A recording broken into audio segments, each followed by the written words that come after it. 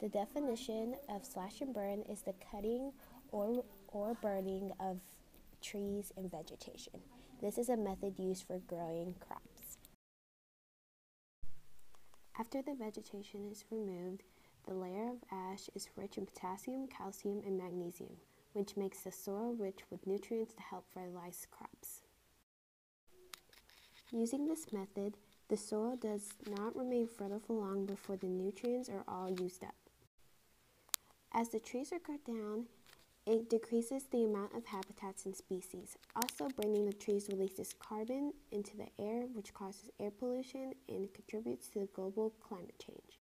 A misconception people have is between slash and burn and shifting cultivation. Slash and burn is long-lasting compared to shifting cultivation that has more of a fleeting use of the land.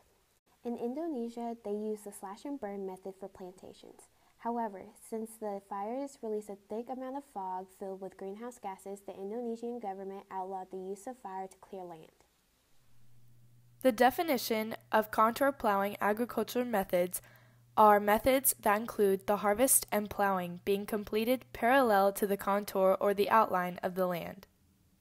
Contour plowing conserves more farmland. There is not as much soil erosion from wind and water since the plows are made from the contour of the hills. Not as much fuel is used because of the land separation, and lastly, the labor that goes into plowing on contoured land is not as time-consuming as time spent on an average farm. The amount of species will decrease because of the space needed for the contours. The soil isn't as moisturized, and it is time-consuming to create the actual contours of the land. Species don't have a healthy amount of territory to live in, and creating the contours leaves soil to be degraded and not as moisturized as the average soil would.